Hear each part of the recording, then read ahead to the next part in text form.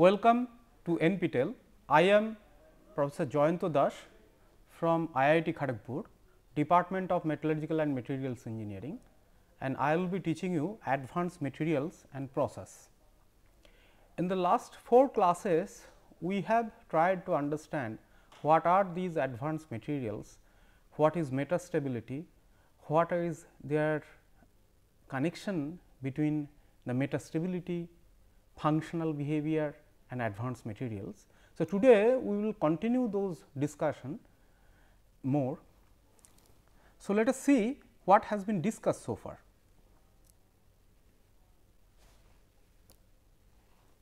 So far we have discussed about the structural materials, different type of structural materials, and also some of the functional materials had been discussed, which are also well known as emerging materials. And today we will continue the discussion along the direction of smart materials, some of the energy storage, electronic materials and so on, which are very much relevant and connected with the subject matter.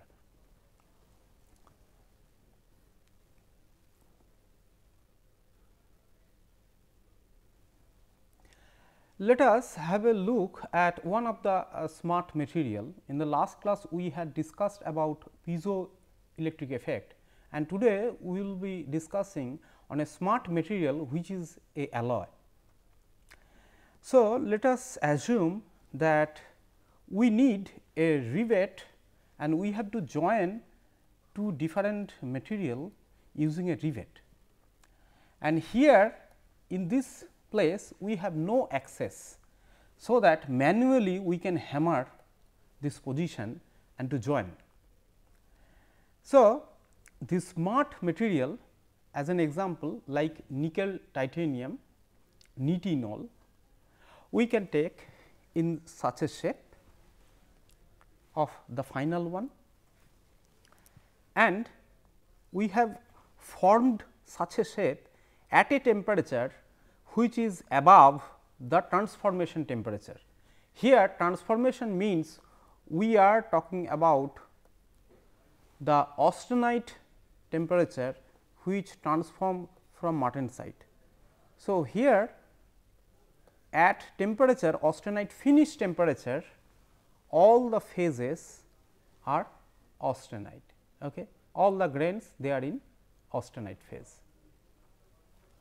And now, if I take such a shape and let us say cool it down means T which is less than TTR or transformation temperature, then the same shape will be there, the shape will be same. However, the phase will be no longer austenite, but here it will be martensite. Okay. And now, in that particular phase, we deform this shape into here. So, we straightened these 2 sides in such a way, so that we can push it and fit it into this hole, which has been made in order to join these 2 different plates.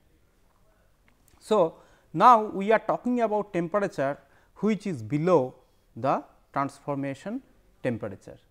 So, in case of martensite austenite or austenite to martensite, this transformation here the 4 temperature are very important: martensite finish, martensite start, austenite start and austenite finish, and definitely this temperature is higher.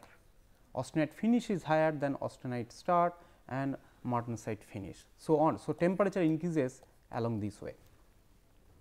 And now, assume that here we take such a shape after giving some strain and it becomes straightened, and we simply push it through the hole which has been made here. So, we simply insert, and then the operating temperature is greater than austenite finish temperature, means T operating is greater than austenite finish. And you see, we simply take or make without any kind of hammering the same shape has been achieved as it was initially. So, this is called remembering the original shape or shape memory behavior. Now, there are many different scientific explanation behind this, and metallurgical aspect, there are understanding, a lot of understanding, lot of research has going on along this direction to understand such behavior, and they are really very useful material, which I will discuss in a minute. But try to understand that if we have no such access in a region where we can deform such a material, however, we can simply get the same shape as it was initially, just simply changing the temperature and initially bend it below this transformation temperature. And let us have a look what is the reason behind it, the metallurgical reasons or the science behind it. Here I talked about austenite. Definitely austenite is a phase which transform into martensite upon cooling. So, if you cool it down, if we cool it down, then austenite transform into martensite. Okay. And this temperature definitely in the complete martensitic transformation from austenite will occur when the temperature is less than martensite finish. And when martensite transform from austenite due to the phase transformation and the shape strain, there are twins form. Okay. So, twinning in martensite is a very mandatory criteria in order to achieve shape memory behavior. We will discuss all these things in detail in later classes, but at this moment let us understand this matter in this way, that austenite transform into martensite upon cooling, and that martensite contain twins, many twins. However, these twins are two different type, which is shown one as a empty and another one in a hatch. Okay. So, these are the two different type of twin. So, I marked here as type 1 twin, or let us say this is type 2 twin, and then we deform it. And so, after deformation we have given some strain, and type 2 twin has grown. You can see that the region of type 1 twin is always less than the earlier case. So, type 2 twin has grown in expense of type 1 twin, and which help us to accommodate the given strain. So, at the final stage you see almost it is only type 2 twin, and now if we heat it, then again all these twin will vanish and this martensite will transform into austenite at temperature above austenite finish temperature. Okay. And here the same thing, here this is this particular geometry was in austenite, because T is greater than the temperature of austenite finish temperature, and then we have deformed, we have cooled it down. So, we get martensite, which is the same as here, and then we took this martensite and deform it. Okay. We have given strain in order to achieve such a shape which has been inserted through the hole, and finally, when the material is heated, then we get back the same austenite shape as it was initially. So, this is the mechanism or underlying mechanism of shape memory effect, and definitely it is a very smart material or smart metal. Now, there are huge number of application of such smart metal or shape memory nitinol alloy. There are many alloys has been developed. So, let us have a look. So, like the nitrilonal wires which was used in Mars Pathfinder and for using some antenna which open and close due to temperature variation. Okay. Or even you can put some of these antenna in the polar region where there is temperature gradient or there is a huge thunderstorm goes on. And so, there are also these particular material used as a stent in heart operation. Okay. So, these are some self expanding material that simply goes inside the vein and simply expand at a given temperature and avoid the blockage, which is one of the major reason for any kind of heart failure. Also, we develop many different kind of miniaturized working robots, where the movement of these legs are achieved due to the shape memory effect of nitinol. Also, there are robotic hands which definitely need such kind of smart material or shape memory effect. Now, if you want to shape your teeth, then also you need to tighten and to give a proper shape. So, how to do that? You initially make that shape, you deform it, then you simply raise the temperature and then get back the shape of the teeth you want, which will be tied. Let us say if you have some broken some of the bones, then we simply screwed this kind of shape memory or smart metal plate, and for tightening purpose, if we heat this material into the temperature which is the operating temperature, and definitely the austenite finish temperature should be below that, and it will give some stress and it will automatically tighten your broken bones. So, these are really smart material, and definitely we have to study this as a advanced material because it does our job.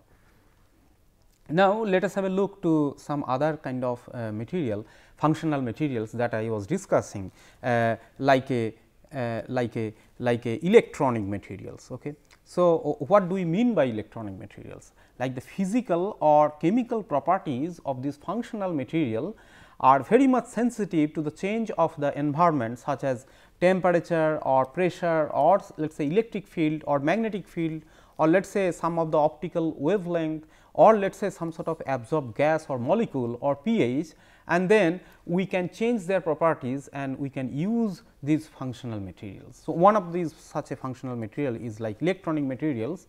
We all know about semiconductor, this is one of the very much useful material, like light emitting diode, LEDs, and let us say some of the photo detector, or let us say photovoltaic devices.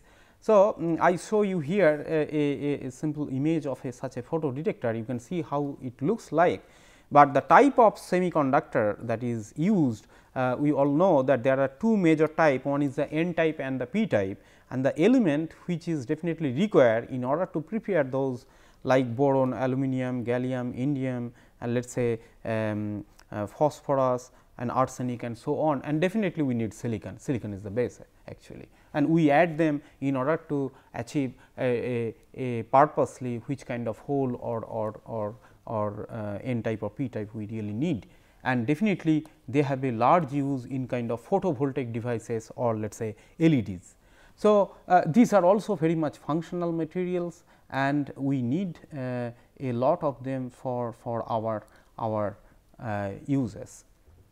So far the technology, different technology has been developed for these electronic materials, and like LED or photovoltaic. In case of LED, the element that are commonly used like gallium or let us say indium and rare earth. However, we can somehow make some better LED, or let us say organic based liquid crystals or organic based LEDs we can develop, but if we have to develop such kind of devices, then the use of zinc, manganese and magnesium, silicon or other kind of metal organic based compounds, that will simply increase, and we had to look at that. At the same time, in case of photovoltaics thin film technology, we use this gallium indium as a critical element. However, the silicon based cell or let us say cadmium, tellurium, these are often used and maybe they can partially replace some of these. At the same time, for nickel based metal hybrid batteries, which are common technology known, and we use as a rare earth or cobalt for making those nickel based batteries. This could be replaced by nickel lithium ion batteries, which is also a advanced material, and definitely the use of these elements will increase like lithium, cobalt, or let us say manganese.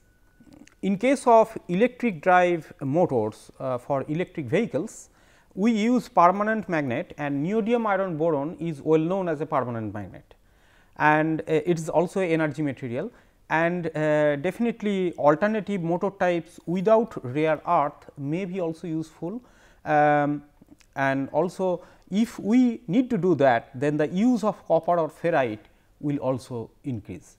So, you can see that there are plenty of opportunities to conduct research as well as to develop advanced material, and we need to know the present state of the art of all these different kind of material and so on. Like for energy storage, like we can store energy, or we can take energy, or we can convert energy from let us say from the sea, or let us say or like a reservoir, let us say some sort of pumped hydro storage, or let us say compressed air energy storage, or let us say some sort of flywheel energy storage, we can use them. Okay. So, all the material required for developing those kind of technology is also advanced material. Also let us say for the thermal storage like hot water, okay, molten salt energy storage, these are also the energy materials, and let us say the phase change material that can also be used for storage, and let us say for the electrical storage also we need supercapacitors, or let us say superconducting magnet energy storage devices, and these are very advanced technology for energy storage. For a electrochemical storage like sodium sulfur batteries, lithium ion batteries, just I told a few minutes ago, or let us say some sort of sodium ion batteries, they are quite capable of high energy storage. Also we can use some sort of chemical reaction for chemical storage like hydrogen, or let us say synthetic natural gas, or some other kind of methanol or ammonia. So, these are all different kind of energy materials, because we call them as energy materials, because we use those material for storing energy. So, energy storing is one of the important aspect, not only energy harvesting or energy conversion, but in next couple of slide I will discuss some of the conversion, how we convert energy into other, and one of such very important energy conversion material means like a thermoelectric materials. So, let us say from electrical energy to thermal energy, or thermal to electric, we lost a lot of energy during energy conversion, because the efficiency is not so high. So, scientist has to develop a good or reliable material that gives you a better efficiency in terms of energy conversion. So, thermoelectric material is one of such a opportunity or field where we convert directly the temperature gradient from a electrical voltage across the material.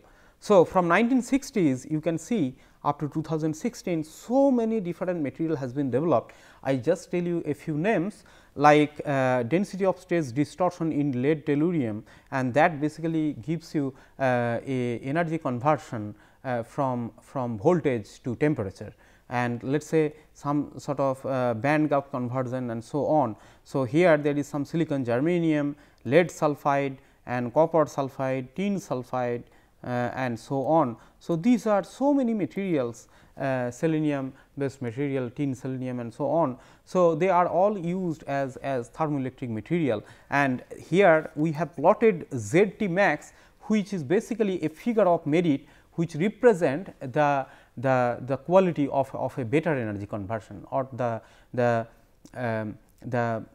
energy conversion become much more better in terms of efficiency when we talk about the maximum efficiency of thermoelectric material for power generation and cooling.